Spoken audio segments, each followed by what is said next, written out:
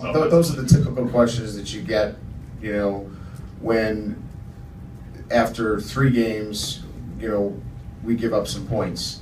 Look at college football.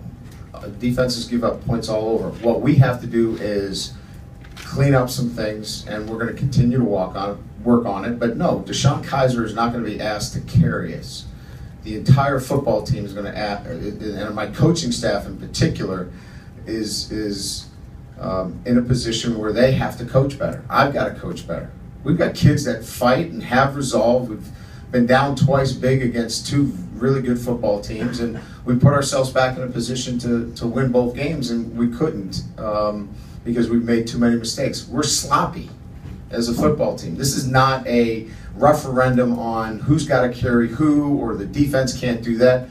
We're too sloppy overall as a football team. If you were listening, I just told you about 2 huge mistakes on special teams, and the difference in the game was 8 points.